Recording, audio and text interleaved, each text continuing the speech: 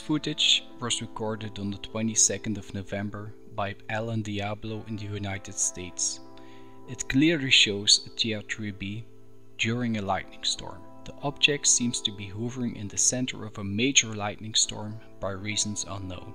The lightning storm is pretty intense, but the UFO seems to be immune to the gigantic lightning strikes.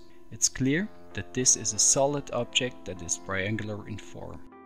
The object is there and it's absorbing the energy of the lightning strikes. This we have seen before. The TR-3B is a type of plane that is supposedly re-engineered from an extraterrestrial aircraft that crash-landed to Earth. Scientists were able to recreate the technology that is used by extraterrestrials to travel through space. The question remains whether the objects we witness were man-made or are in fact extraterrestrial. This isn't the first time a UFO was caught during a major lightning storm.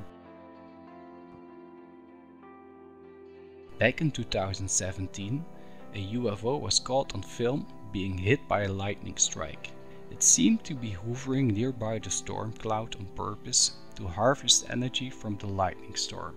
Is it possible that these aircraft are capable of refueling their energy level by capturing the impact of a lightning strike? The propulsion system of these crafts are light years ahead in terms of technology.